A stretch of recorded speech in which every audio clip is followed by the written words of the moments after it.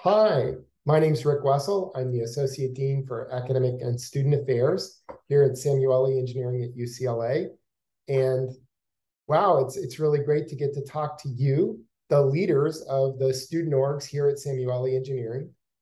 We really appreciate everything that you do. I prepared a little presentation.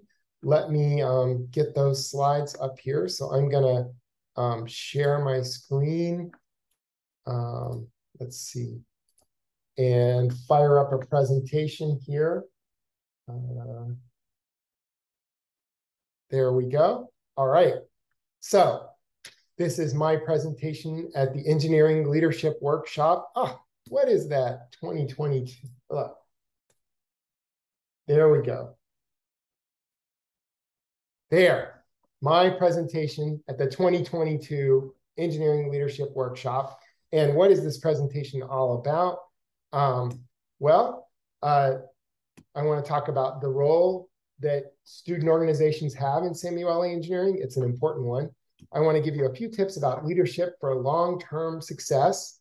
And I want to talk about ways that we work together, the student organizations and the School of Engineering, how we work together. Or another way to think about it is how you, the leaders of those student organizations, work with me and with Wesel and other associate deans and leaders in Samueli Engineering to get things done together. And then I also just want to briefly touch on some focus areas for the coming year. So let's get started with this presentation. So what you guys already know what you do, but just kind of to lay it out there. Wow, we think that the student orgs are critical to the success of Samueli Engineering. It's just an important part of being an engineering student at UCLA to participate in the orgs, to help be a part of the organizations and to benefit from the services the orgs provide. So to me, I think that the student organizations build a cohesive community of engineering students, and that community spans across class years, and that's really valuable. It's a way for our community of engineering students to sort of bring the freshmen in to the School of Engineering's community, and then it allows a student to grow in leadership and in responsibility as they move through the years as a student. And when they finally graduate, they might be an officer or a president of one of the orgs. And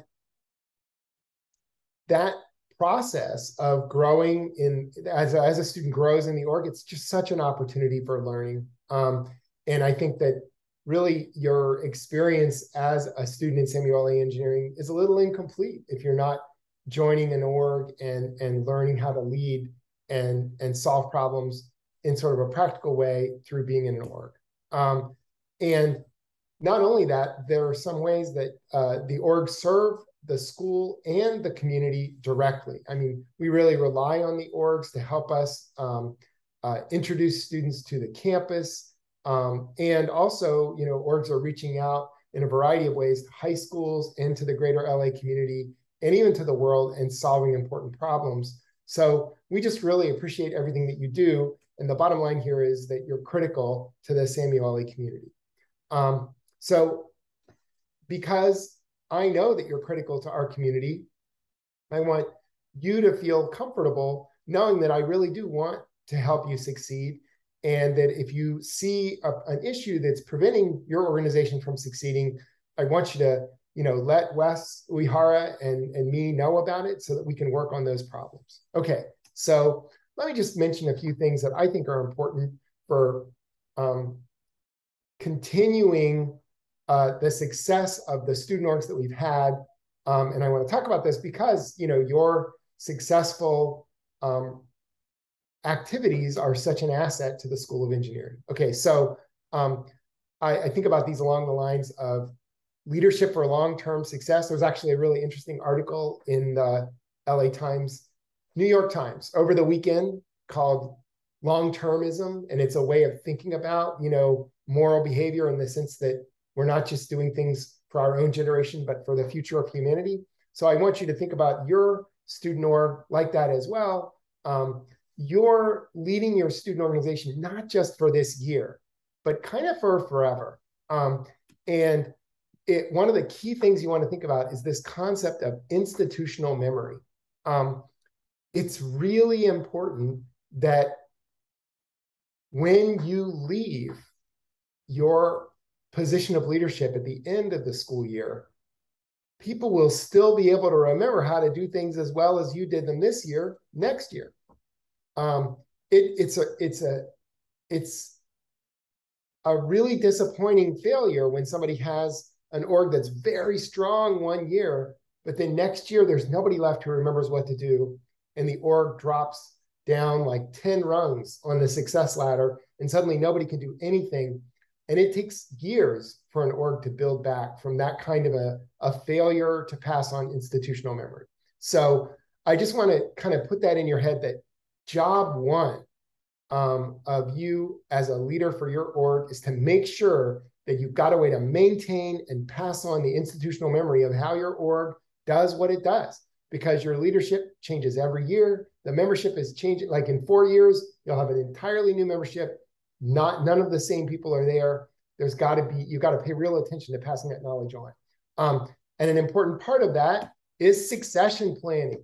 Who are you going to pass the baton on to next year? You need to be thinking about that now, because you want to be training those officers to step into your role, to be ready to do that. Not that they get elected, but they have no idea what to do, but you've actually been grooming your pool of leaders so that whichever one of them gets elected, they all know what's going on, and they're ready to take over, and the org is ready to continue to succeed.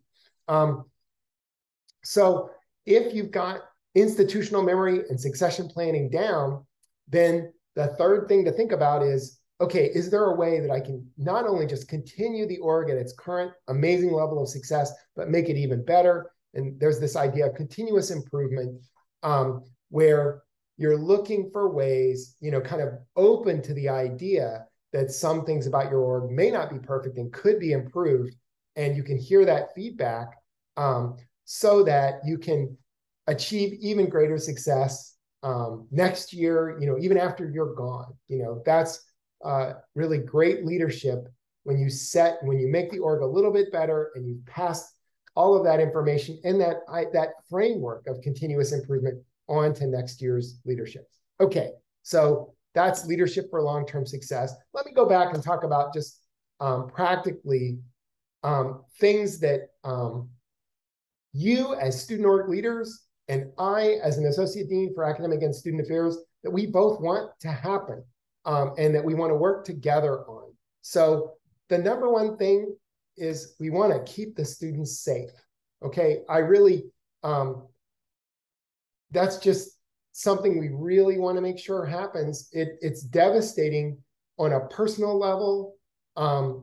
If somebody gets hurt badly while they're doing something for a student org, not only is it just bad, but it's also bad for the org. It really causes problems on many levels. And safety is something that we can take care of. We can do the things that we need to do to keep our people safe. And so there's training at the beginning, and then there's just sort of paying attention to things throughout the year. And really this is important for all orgs, but especially orgs that are, in the shops, working on projects. It's just critical. So I want to support you in any way I can. Wes has done a really incredible job trying to set up the right trainings, and we want to involve, it's really important, and you can help us do this. We want to involve your faculty advisors more in that process, get their wisdom and knowledge, help make sure that we've got the right safety training in place and that we're enforcing it appropriately to keep everybody safe. All right. Another thing that you know that you need space to operate in, and we are working on that, and we made some moves at the end of last year to reallocate space to better accommodate the needs of the student orgs. And now I think the challenge right now and in August and September is going to be making sure that the transitions that we decided on in the spring actually get done. So Wes is going to be working with our new Associate Dean, Greg Potty, the new Associate Dean for Research and Physical Resources, to make sure that those moves get completed. Another thing that we need to work together on are financial transactions. In other words, how do you purchase the things that you need? most of you will work with your departmental financial manager to make your purchases. I want to encourage you, actually, when you take in your donations, to take them into a UCLA account, and then work with your departmental financial person to make your purchases through that account.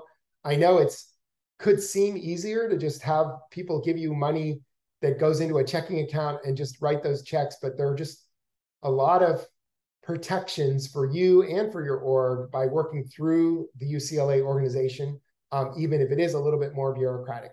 And so we would like to work with you to help keep the bureaucracy manageable, but encourage you to do it that way. I think that we both agree that we would like to help our students find jobs. And you guys do that through a lot of student organized career fairs. And I think that's fantastic. And we want to grow that. But I also want to ask you to coordinate your career fair and activities related to helping students find jobs with Will Herrera, who is the director of our undergraduate research and internship programs, because his job is to help our students find jobs, and he would like to support your work and also kind of coordinate it a little bit to make sure that we don't hold two competing career fairs on the same night, for example. So having your industrial liaisons or your people who are running career fairs be in contact with Will Herrera, that's something I would really like to see happen so that we can support each other in our mission to get as many of our students good jobs or choices between good jobs before they graduate. And a great source of funding for most student orgs is donations from corporations. And that's another area where we want to help you, and we also want to coordinate with you. So we have an external affairs department, which manages the job of bringing in more donations and what they call stewardship of donors, which is making sure that the people who gave the money are happy with how they're treated and how the money is spent. And so external affairs would like to work with you to help you succeed in raising that money and also to help coordinate those activities, again, so that we are helping each other and not stepping on each other's toes. So there's another area that we both, I think, want to work on, and that is helping all students feel included.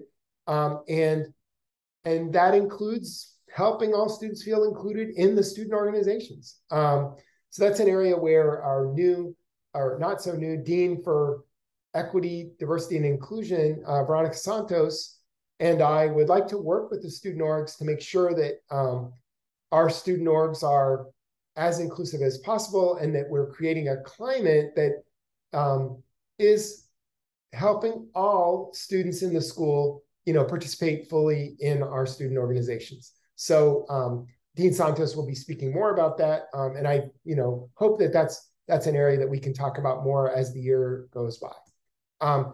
And then I love your help during UCLA Discover, helping admitted students discover UCLA. This is actually really critical assistance that you give to the School of Engineering, letting the incoming students know how exciting all the student organizations are.